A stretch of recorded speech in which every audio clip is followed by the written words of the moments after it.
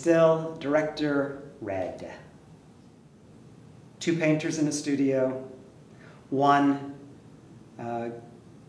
nearly world famous, working on the biggest commission in the history of New York art in the late 1950s. The younger painter, an apprentice, doesn't really know what he's there to do.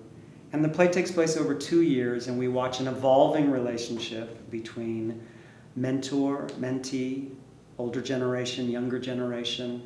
What I love about Rothko is you can't really say, here's his journey. And that's part of the reason is because he's very mercurial. He does turn on a dime. And there's so much, from the moment the play begins, I think, hopefully, when we have it in front of an audience, there is some sense of something very personal going on with this guy. I think the play, I won't say that the play requires patience from the audience. I think it requires attention. And I have to say, as someone working on the play daily as the director, therefore it requires my attention as well.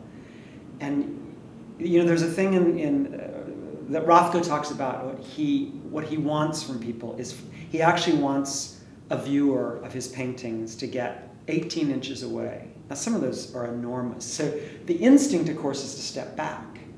But Rothko actually wanted the opposite. He wanted you to step forward. He wanted you to get 18 inches. And part of it is he wanted you to see nothing else but this painting. So that in your peripheral vision, if you're close enough, these paintings are big enough, you can see nothing else. So in a way, I feel like that's what the play is asking the audience to. Come close. Don't sit back. Don't step away from us. He also was a very emotional artist.